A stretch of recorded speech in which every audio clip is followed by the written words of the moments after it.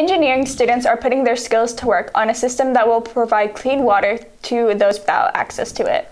Students from the engineering department use the old water wheel at Buffalo Creek to create a small, efficient water purification system. Well, Milligan has a very nice creek, right? So the Buffalo Creek running through campus is very, very pretty, and we also have a waterfall. So those two things put together speaks to an engineer. A small group of the engineers took on this project.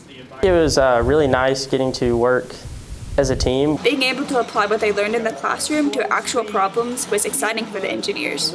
It was really a great escape from our everyday class environment. It was great just going with my teammates and going down to the creek. Dr. Alola brought the need for clean water to the engineering department's attention.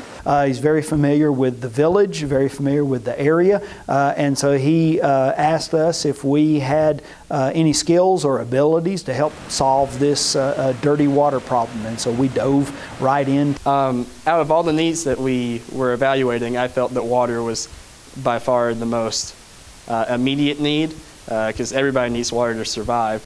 By the end of the project, the engineers were proud of the work they had put in. It was really relieving to see all of that, and it felt like all of our hard work paid off. This project did not just remind students of the principles of engineering, but why they wanted to become engineers. We want our engineering program to be very much hands-on, very much working on real problems that need a real solution. It makes me feel like, even though I'm currently a student, spending a lot of my time studying and such, it's really nice getting to know that I'm already making a difference. It makes me really proud to be an engineer and to be a Milligan engineer and know that I'm not just a guy sitting behind a desk using a calculator and programs, but that I'm actually helping to make a difference in the world. Emma Albrecht, Stampede TV.